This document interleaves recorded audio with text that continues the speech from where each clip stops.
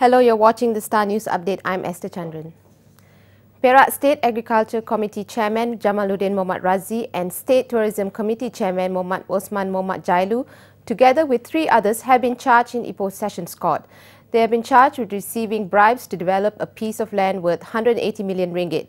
The five face a total of 16 charges of bribery.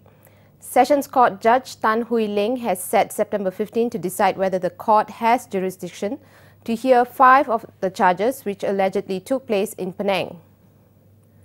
Meanwhile, Osman and Jamaluddin filed a 100 million ringgit suit against the Anti-Corruption Agency for defamatory statements involving bribes and sexual favours.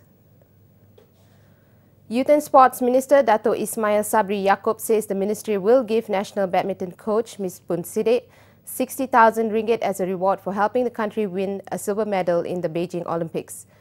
He says the sum is 20% of the 300,000 ringgit that singles shuttler Lee Chong Wei will receive from the ministry. Ismail says Misbun deserves recognition as he has contributed to the badminton field for a long time. Misbun was the runner-up for the All England Cup and was also the coach for the Malaysian team who won the Thomas Cup in 1996. Ismail also welcomes the Malacca State Government's decision to honour Misbun with the Darjah Mulia Sri Malacca State Award, which carries the title Dato'.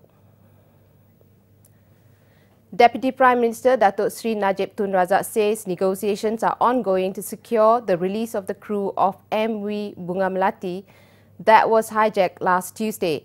He has not disclosed the parties involved in the negotiations. Our hostages are safe, but negotiations are going on to secure their release. The MISC-owned tanker was carrying palm oil when pirates hijacked it off the coast of Somalia with 29 Malaysians and 10 Filipinos aboard. Najib was speaking to reporters after closing a seminar on the latest technology of scanning machines in Putrajaya. Higher Education Minister Dato' Sri Muhammad Khalid Nordin says the ministry will deregister 23 dormant private higher education institutions and is investigating 40 others. He says this is part of the ministry's aim to rationalize the private higher education sector.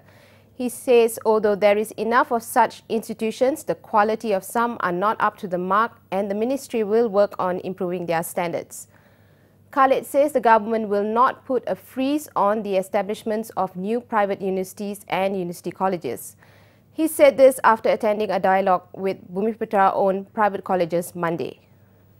For more updates, log on to thestaronline.tv. I'm Esther Chandran. Thanks for watching.